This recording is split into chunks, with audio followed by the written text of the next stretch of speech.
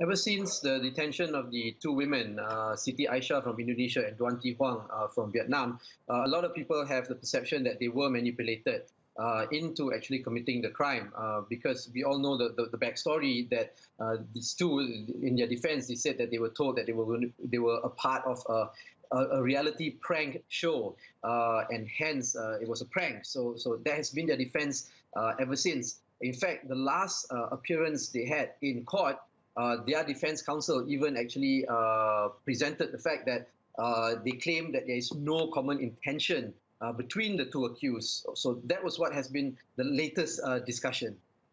What about the impact on the relationship between North Korea and Malaysia? There was a lot of tension at the time. Has that dissipated at all? Well, we do know that when the murder happened, when the crime happened, tensions was at its height.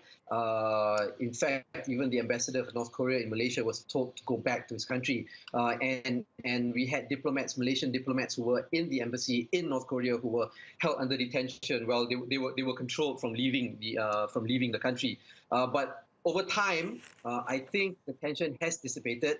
In fact, Prime Minister Dr. Mahathir Mohamad has also stated that the embassy in Pyongyang might be reopened soon. And even among the general public, the tension and the talk about North Korea has also dissipated, and it has calmed down, yes. In terms of the actual decision against the charges against these two women, what is the timeline from the court? Are we going to get a decision today?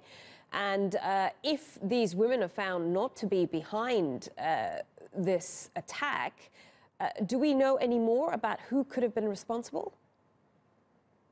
Well, right now, the decision can be made today. That's what is expected.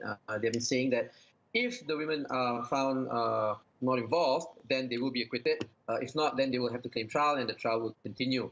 We don't know that there have been several suspects, North Korean suspects, who have actually fled Malaysia, even allowed to leave Malaysia when investigations were at its height, when it just happened.